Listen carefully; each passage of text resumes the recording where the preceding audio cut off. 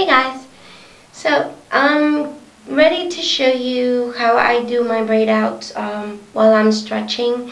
I've already begun some of it, but I'm just going to show you one of the pieces. So what I did was I washed my hair. I co-washed my hair today actually, and I air dried. I just let my hair dry without any products in it or any oils or anything like that. Just, just the conditioner. I did detangle in the shower, but afterwards I just let my hair air dry natural. And then after it's about 80% to almost 90% dry, which is where I like it to be, because our hair is most fragile when it's wet. So you don't want to start braiding and tugging at your hair while it's wet.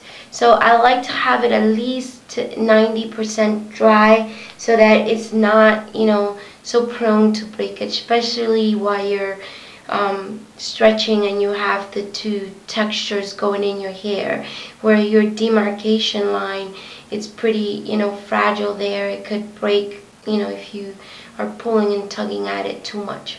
But anyways, I parted it into 4 sections. So you can see there's one section, there's 2 here, and then there's this one, okay? And I started braiding it up, okay? So I'm going to show you how I do this. Oh no, I'm sorry. After I parted it into 4 sections, I was using my Herbal Essence Long-Term Relationship, and this one is the new formula, and it's mixed with coconut oil. So what I did, I took my coconut oil, warmed it up to make it liquid, and I put some in here. The amount is up to you. It depends on how much oil you want to add. If you want it with a lot of oil, or if you want it with less oil. I put a fair amount in here because I find this new Herbal Essence formula is not as moisturizing for my hair as the old formula. So I put a good amount in here. And my hair really reacts well to coconut oil. So I use this, and I just put it into each section. This section already has some. I'm still gonna put some more just in the middle section here. So what I do is I just run it down, and as I go, I just try to work out any tangles that might have formed in the air drying. Then I put some just on the tip of my fingers, and then I hold it out, and I put my hands in there just to get to my roots, okay?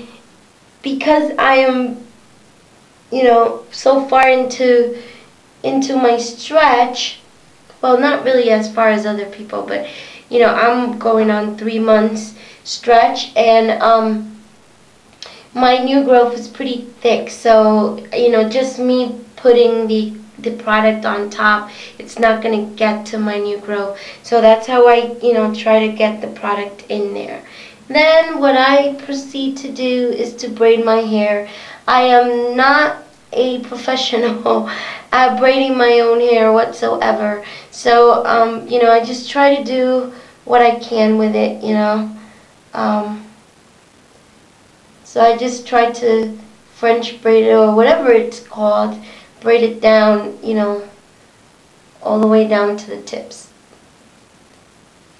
So my body's running low, so I come back to you when I've already braided, okay? Alright guys, so I'm almost down halfway. I figured I'd show you because I don't want,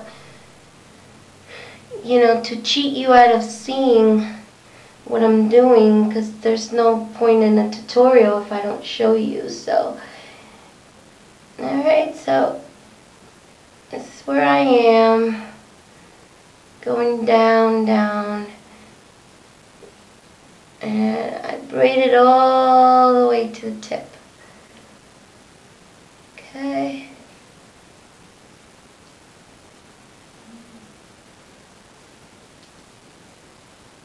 Alright, so that's what that looks like there.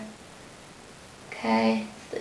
Probably not perfect, but that's how I do it, and it gets me pretty good results. So then I take my satin pillow rollers, Okay, and I just tuck it in, depending on what kind of style you're looking for. You can either just roll it till your ends are sealed in there, or you can roll it all the way as I'm doing, depending on what kind of, curl you want, if you want a tighter curl or a looser curl. But that's what I do, okay? And then after I do that, I put my satin bonnet on, and I'm ready to go to sleep. Then in the morning, I just unravel them and take them out. So I'll come back to you in the morning and show you guys what it looks like. Okay, bye. Hey guys, so it's next morning, and I'm going to show you what how my braids came out.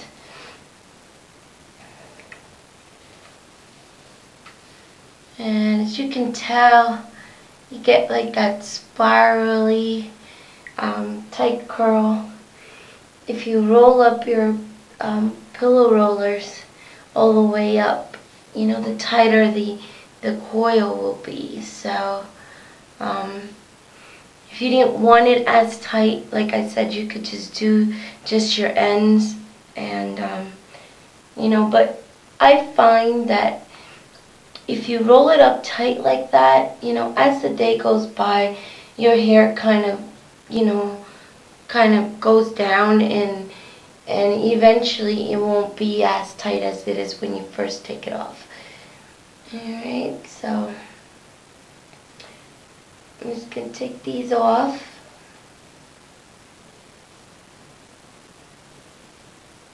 Okay.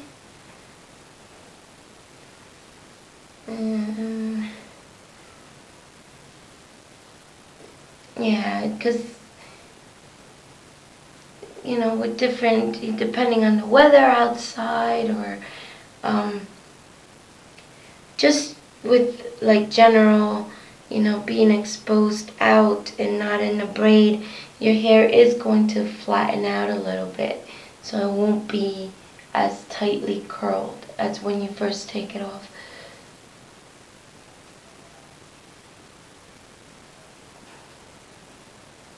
Okay.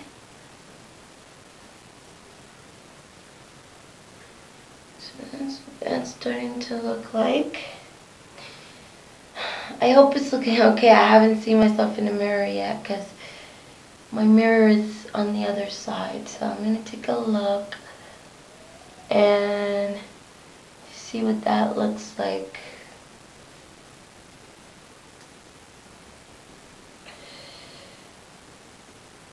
Alright, that one's all done. I'm going to move my camera a little bit just so you guys can see me when I'm looking in the mirror. Okay. Yeah, so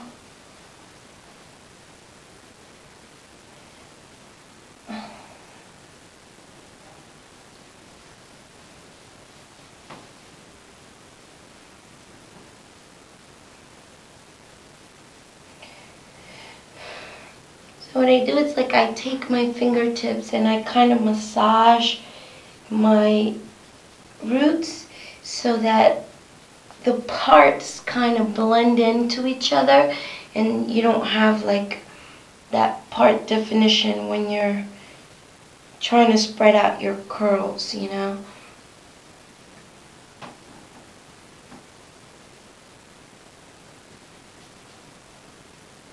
it kind of makes your hair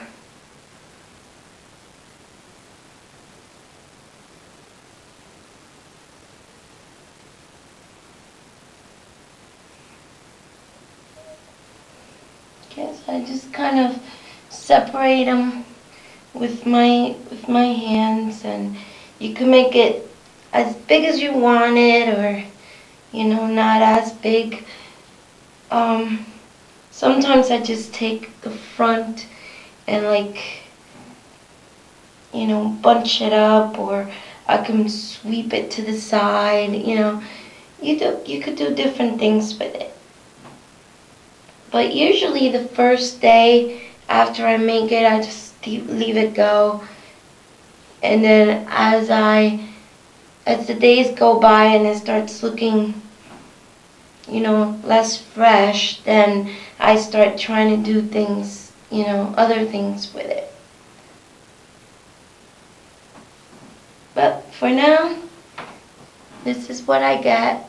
I hope you guys could see the curl definition that you get. It's really nice. My hair will never be able to do this without a braid out. And again, it is an easy way for me to maintain my hair with all this new growth.